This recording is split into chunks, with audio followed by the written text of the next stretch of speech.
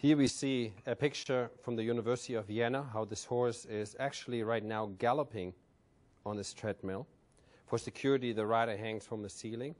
And in the front, you can see the fiber optic camera coming down, and it's actually injected underneath the saddle in the horse's muscles. Now, after 1,000 tests and images, we've seen what the saddle damaged on the horse's back the most. The most common damage is the saddle sits too close to the withers, because the horse is dominant on the left-hand side, due to the fact that the digestive tract is on the right side, the left shoulder is more developed. It kicks the saddle and injures and takes the cartilage right off the horse's shoulder, and then the pommel catches on the withers and starts damaging the bone on the left side of the withers. Very common on jumping saddles, actually very often seen, and on dressage saddles. And as you can see here, the saddle sits right on the cartilage. Let me zero that in a little bit for you. And we find this very, very often on the left side of the horse's shoulder.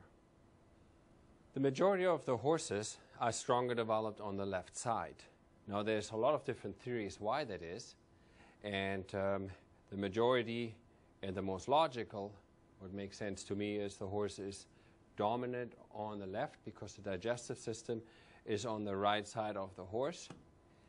So when I have a horse what bows out more 17 hours out of 24, because the horses eat all the time and there's always food movement, what actually happens is look at this upper arm versus this upper arm, how the upper arm completely differently changed. Look how this upper arm grew versus right here, this upper arm. You can see that is nature. The horses graze more with the left foot forward, right foot back. If you ask your farrier, they will say the horses have a longer toe on the left, and they will have a shorter heel on the right. We know it under the term low heel and high heel syndrome.